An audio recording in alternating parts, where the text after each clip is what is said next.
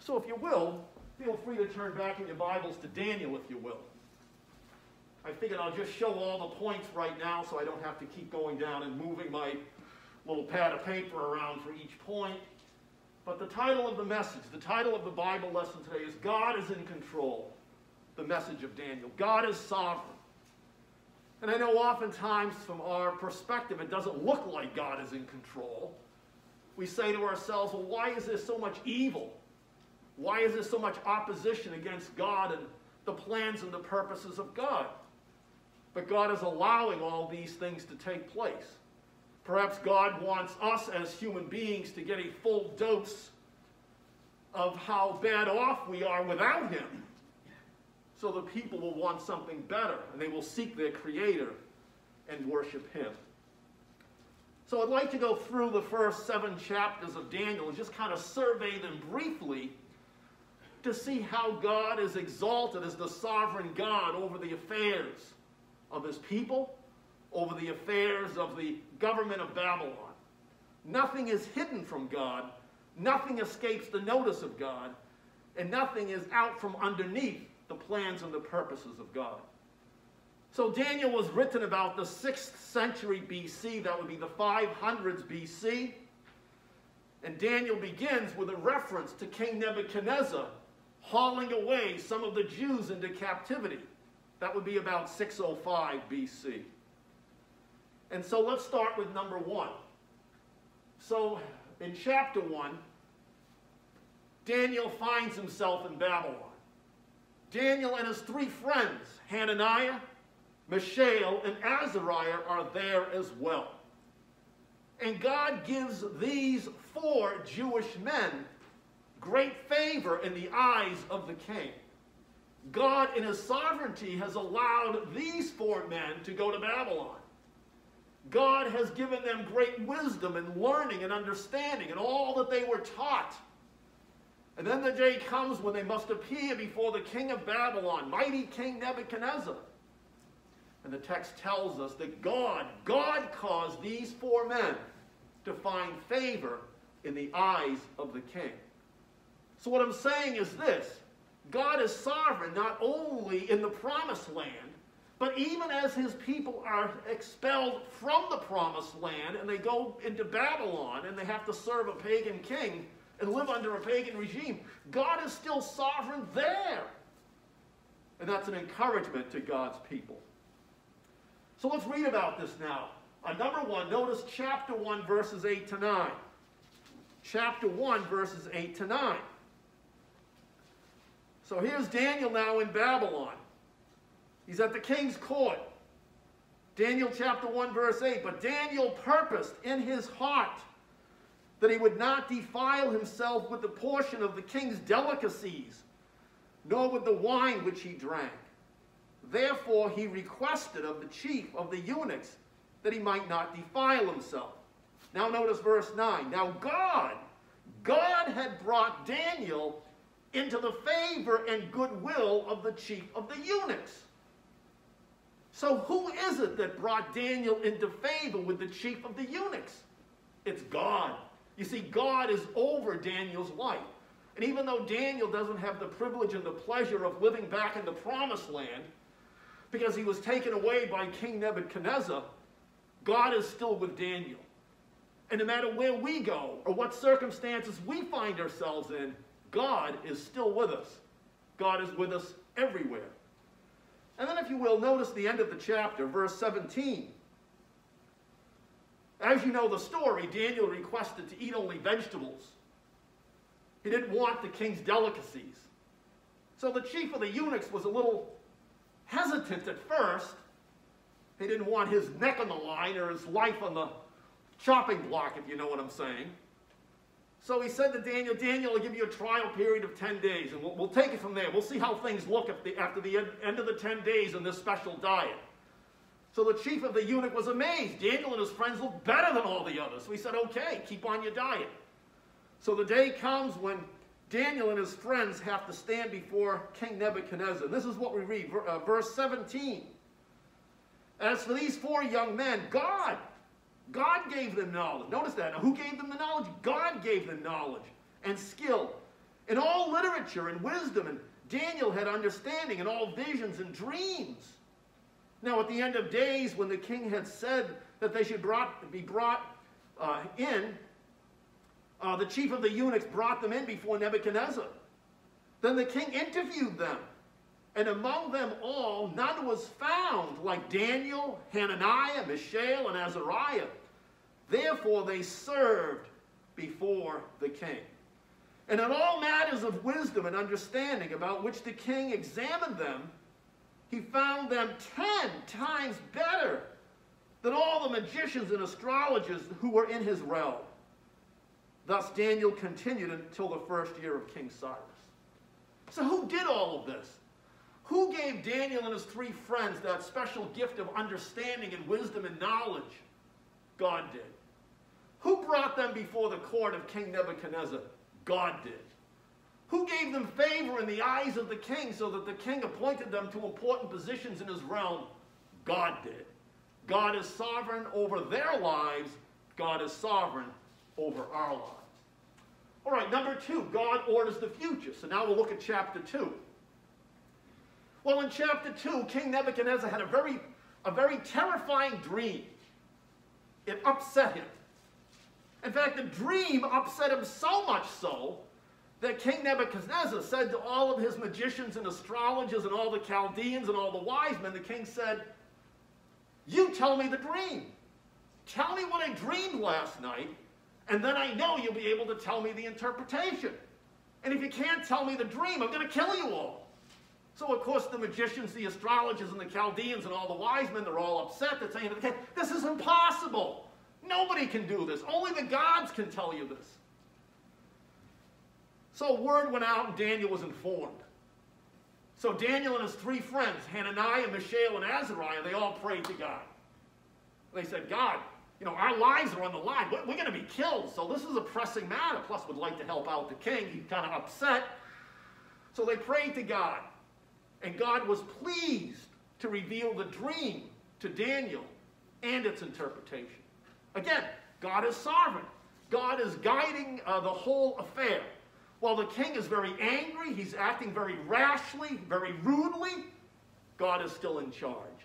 And God is working things out to protect Daniel and his 3 friends, and also to inform this king something he needs to learn.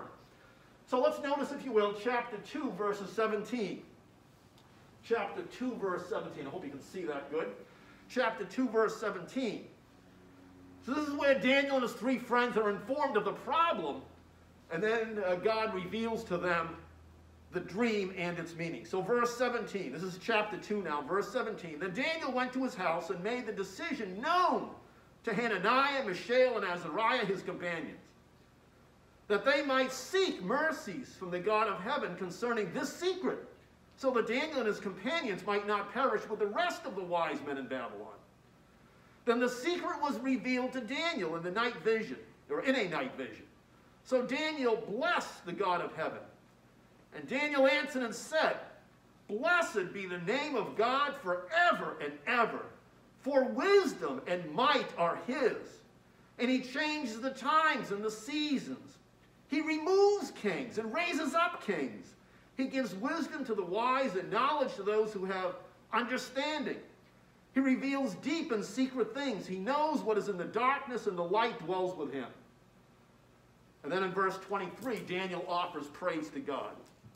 Daniel says, "I thank you and praise you, O God of my fathers. You have given me wisdom and might, and have made known to me what we asked of you. For you have made known to us the king's demand." So Daniel gives thanks to God, because God is the one who revealed the matter to Daniel. So if you will, notice verse 27. Now Daniel is brought before the king, and he's going to explain the dream and its meaning. So notice how Daniel begins. Notice verse 27. Daniel answered in the presence of the king and said, "The secret which the king has demanded, the wise men, the astrologers, the magicians, and the soothsayers cannot declare to the king. But there is a God in heaven who reveals secrets, and he has made known to King Nebuchadnezzar what will be in the latter days. your dream and the visions of your head upon your bed were these. And so Daniel goes and explains the dream. The king saw in his dream a great big statue of a man. The head was gold. The chest and the arms were silver. The stomach and the thighs were bronze. And the lower extremities and the feet were iron and clay. The feet would be iron and clay. And so in this dream, the king is informed that there will be a succession of kingdoms. The head is the head of gold. King Nebuchadnezzar has the mightiest empire at the moment. And there'll be a succession of kingdoms that will become inferior. Then at the end of the dream, King Nebuchadnezzar saw a rock cut out of the mountain, but not cut out with human hands. It was cut out by God. And that rock was thrown at the feet of this statue, the feet that were iron and clay. And the feet broke. The feet were crushed. And the whole thing came tumbling down. And so what Nebuchadnezzar was supposed to learn from this is God is the one who is in control of history. God is the one who is in control of the succession of kingdoms. And as we'll read, notice verses 36 to 38. We'll start there. It's made known to the king here. Let's just notice verse 36. This is the dream. Now we will tell you the interpretation of it before the king. You, O king, are a king of kings. For the God of heaven has given you a kingdom, power, strength, and glory. So who has given the kingdom, the power, the strength, and the glory to King Nebuchadnezzar? God did. See, Nebuchadnezzar thinks he got all this for himself. He thinks he's so powerful. He probably even thinks that he's a god. But Daniel is trying to inform the king by explaining the dream that God rules even over King Nebuchadnezzar. So then, if you will, let's just go down to verse 44 now. Verse 44. And in the days of these kings, the God of heaven will set up a kingdom. See, God will set up a kingdom. God is in charge. God rules. God is sovereign. God of heaven. He will set up a kingdom which shall never be destroyed. And the kingdom shall not be left to other people. It shall break in pieces and consume all these kingdoms, and it shall stand forever. Inasmuch as you saw that the stone was cut out of the mountain without hands, and that it broke in pieces the iron, the bronze, the clay, the silver, and the gold, the great God has made known to the king what will come to pass after this. The dream is certain, and its interpretation is sure. There's coming a kingdom. God will bring in this kingdom, and it will remain forever and ever and ever. I would like to suggest that this kingdom has already been inaugurated. This kingdom has already been started. When Jesus came, he set up a kingdom. Oh, it's not here in full force. We still have to wait for the second coming of Jesus for that kingdom to spread and reach its full power and full development. But God has set up a kingdom. And I just made some cross references here. Let me just refer to Mark chapter 1 for a moment. John was put in prison, as we read there. And then Jesus came preaching. And what did Jesus say? He said, the time is fulfilled. The kingdom of God is at hand. Repent and believe the gospel. And then in the Gospel of Luke chapter 1, we read these words spoken to Mary by the angel Gabriel. Jesus will be great. He will be called the Son of the Highest, and the Lord God will give him the throne of his father David. And he will reign over the house of Jacob forever, and of his kingdom there will be no end. You see, there's a kingdom coming. God is going to order it. It's already begun. It's not here in full force yet. So God orders the future. God is the one that directs the course and the current of human history. All right, let's go down to number 3. Let me just slide this up a little bit for you. Let's go down to number 3. So this will be chapter 3. Chapter 3. God saves from the king's fire. Well, you know the story. The king set up a great big statue down on the plain of Dura in the province of Babylon. And the king called all of his administration to be present, all of his royal officials of every rank. And when the music played and the trumpet sounded, everybody was supposed to bow down before this statue. So I suppose the king wants to cement allegiance and loyalty under him. The king wants no division in the empire. The king wants conformity. He wants everyone to conform to what he wants. He wants to rally everybody under his allegiance. Or he wants everybody to rally under his power. He wants the allegiance of everybody. Well, there were 3 Jews that were caught: Hananiah, Mishael, and Azariah. And when the music played and the trumpet sounded, they didn't bow down. And so they were apprehended by others. They were brought before the king. King, didn't you say if people don't bow down, they're going to be thrown into the fire? And the king had to say, yes, they'll be thrown into the fire. And these 3 men, Hananiah, Mishael, and Azariah, they stand before the king, and they just flat out tell the king, our God is able to deliver us. The God in whom we believe is able to deliver us from you and your edict and your fire. Now, why did Hananiah, Mishael, and Azariah say that? Because they believed that God was sovereign. God was in control of this whole situation. It wasn't King Nebuchadnezzar that was in control. God is in control. And so they flat out told the king, even if our God chooses not to save us from your fire, we're not going to bow down. That's all there is to it. And that made the king get all the more angry. Boy, he was livid. So he had his best soldiers in the army confiscate these 3 men. He heated the fire up 7 times hotter. The men that threw these 3 men in were killed because the fire was so hot. And then the king has to realize, wow, I see 4 people standing in the fire walking around. And one is like one of the sons of the gods. And the king was just amazed. And they came out. Not even a singe on their clothing. God is sovereign over the king, over the king's anger, over the king's temper tantrum, and over the king's fire. God is the one who decides whether Hananiah, Mishael, and Azariah live or die. Well, let's read about this. I just put one reference here. Notice chapter 3, verses 16 to 18. This is when these 3 men confront the king. Shadrach, Meshach, and Abednego answered and said to the king, O Nebuchadnezzar, we have no need to answer you in this matter. If it is the case that our God whom we serve is able to deliver us from the burning fiery furnace, and he will deliver us from your hand, O king. But if not, let it be known to you, O king, that we do not serve your gods, nor will we worship the gold image which you have set up. And then if you will, notice verse 28. 28, at the end of the chapter. Verse 28, Nebuchadnezzar spoke, saying, Blessed be the God of Shadrach, Meshach, and Abednego, that were their Babylonian names, who sent his angel and delivered his servants who trusted in him. And they have frustrated the king's word and yielded their bodies that they should not serve nor worship any god except their own God. Wow. God is sovereign over the king and his fire. And Daniel's 3 friends, Shadrach, Meshach, and Abednego, they believed in a sovereign God. All right, in chapter 4,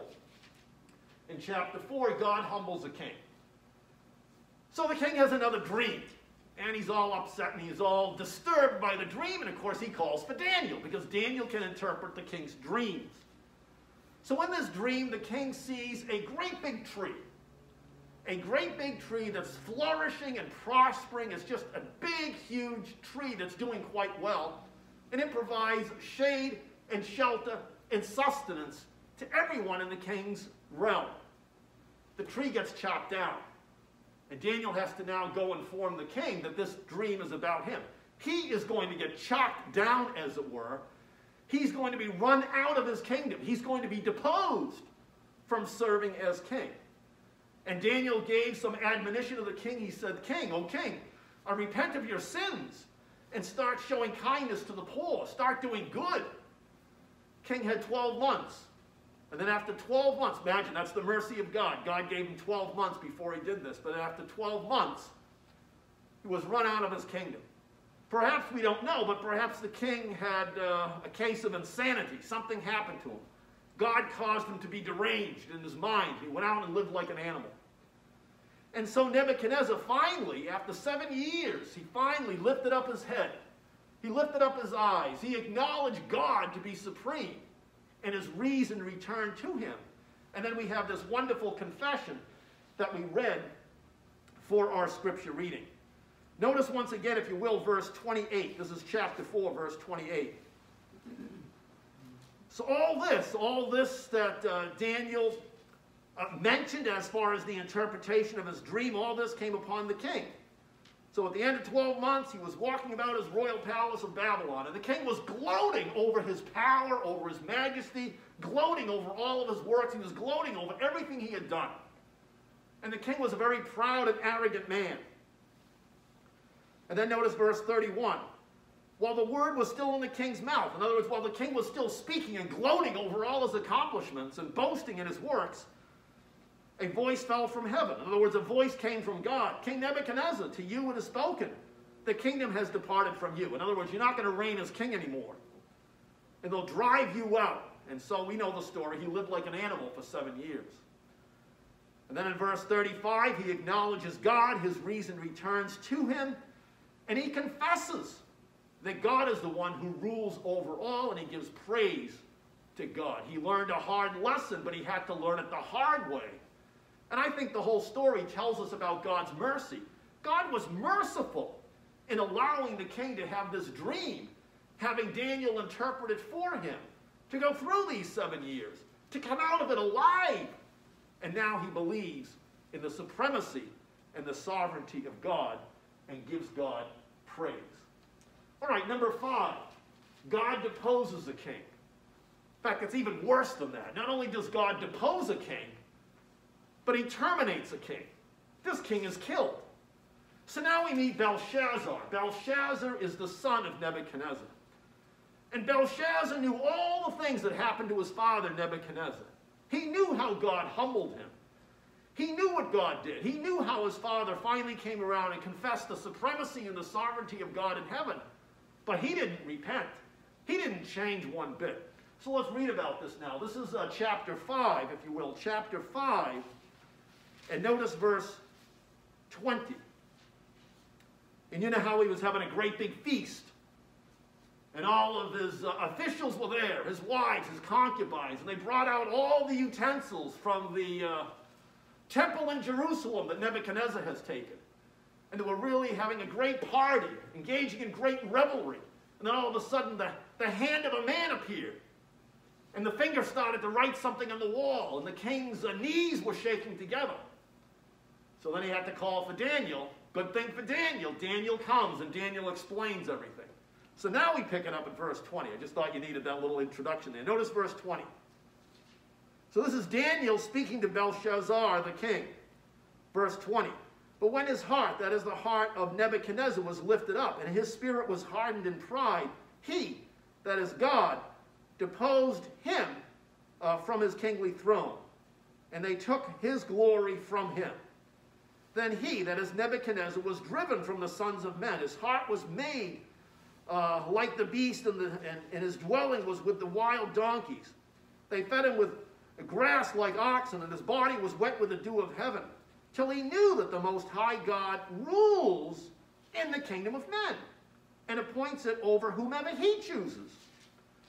But you, his son Belshazzar, have not humbled your heart, although you knew all this. You have lifted yourself up against the Lord of heaven.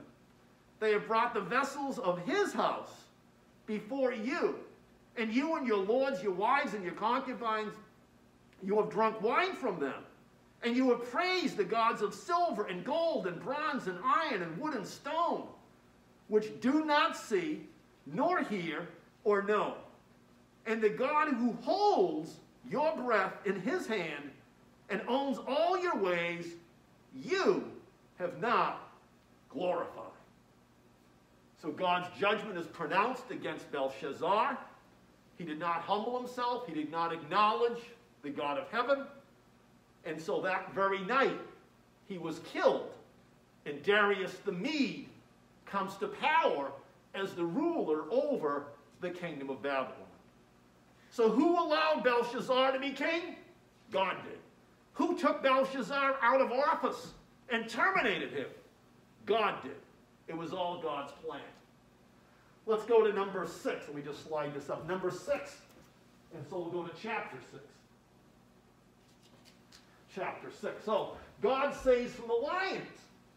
Remember faithful Daniel? God put him there in the court of the kings of Babylon. Now he's serving at the court of Darius the Mede.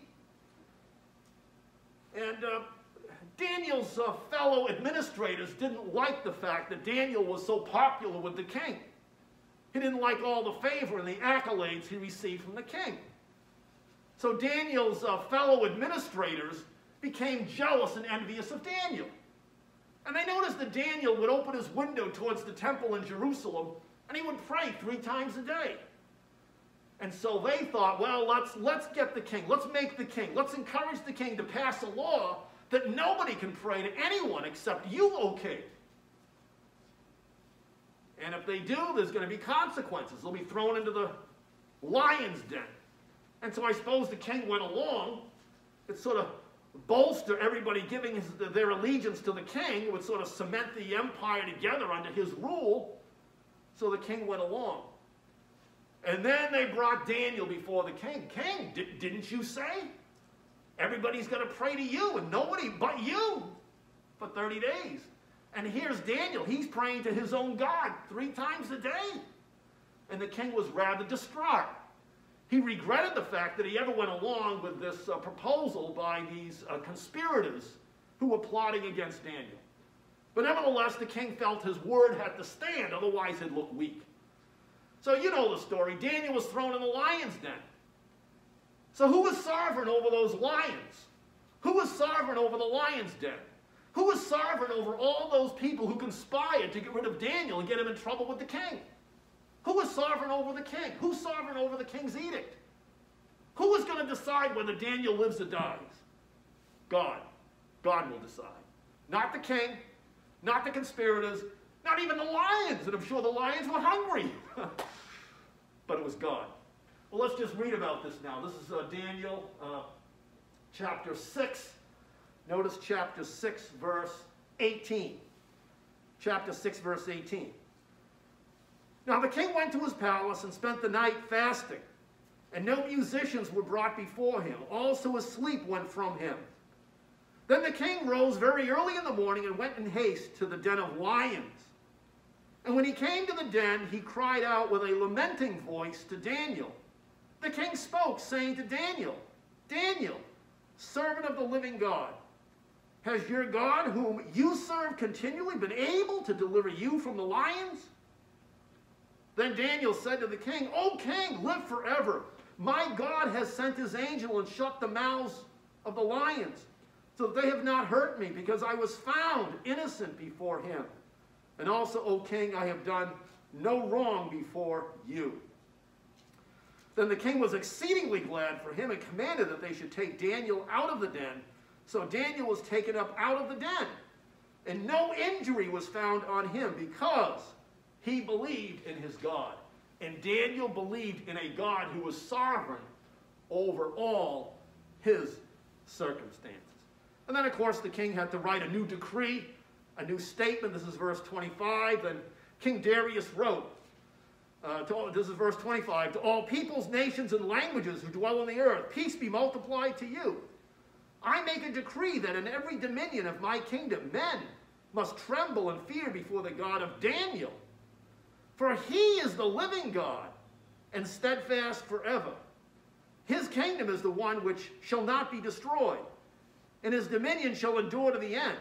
He delivers and rescues, and he works signs and wonders in heaven and on earth, who has delivered Daniel from the power of the lions. Wow. All these kings are learning something about God through Daniel and his friends. Well, one final reference, this will be in chapter 7. So we get to chapter 7, and this is in the first year of Belshazzar, king of Babylon, and Daniel had a dream. So now Daniel has a dream, and he's going to explain his dreams. He had a dream of beasts coming up out of the ocean, coming up out of the sea. And these various beasts coming up out of the ocean represent the succession of various kings. And in the midst of this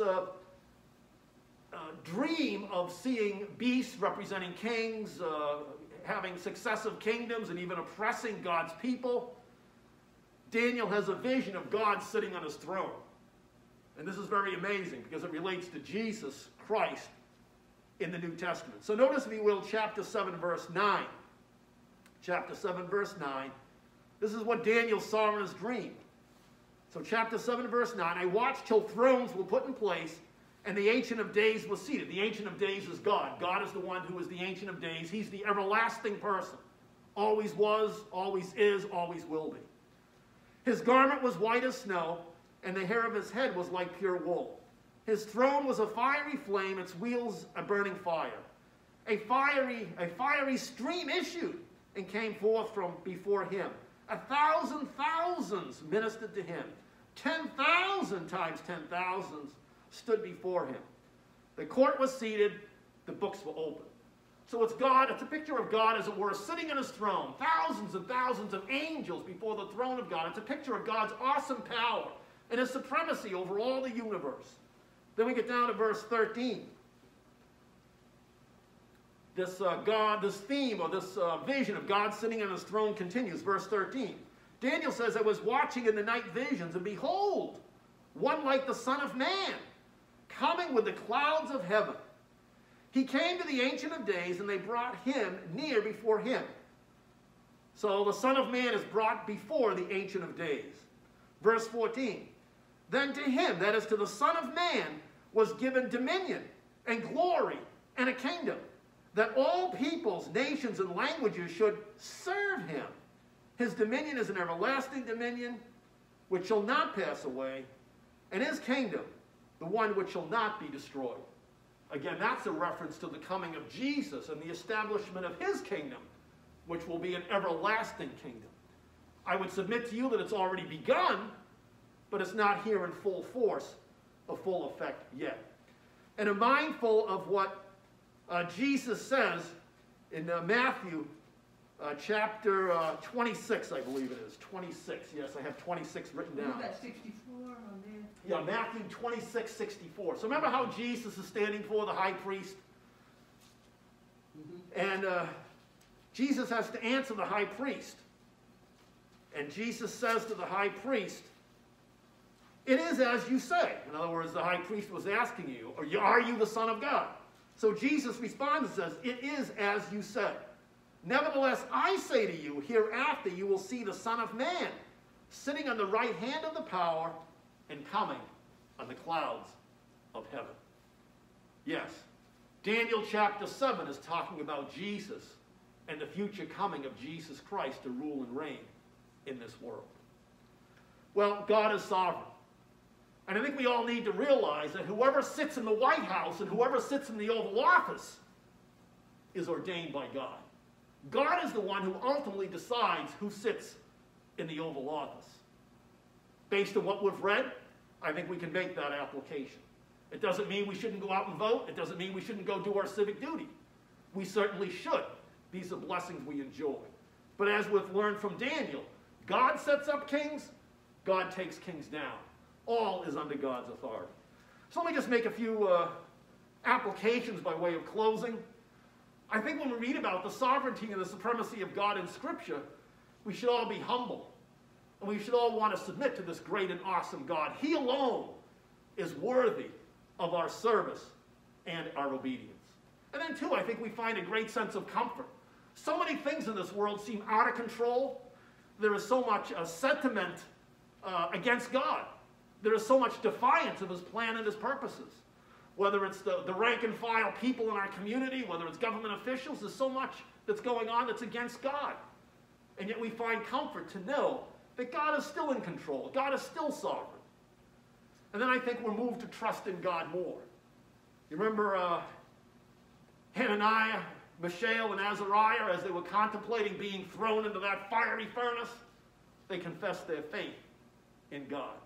And I'm sure as Daniel was thrown into the lion's den, Daniel, if not verbally out loud, at least in his own heart, he was reaffirming his faith and his trust in God. Daniel realized his life was in the hands of God. And that's the best place and the best person to have our lives being held in his hands. So I trust we'll all be encouraged this morning. Things aren't spinning out of control.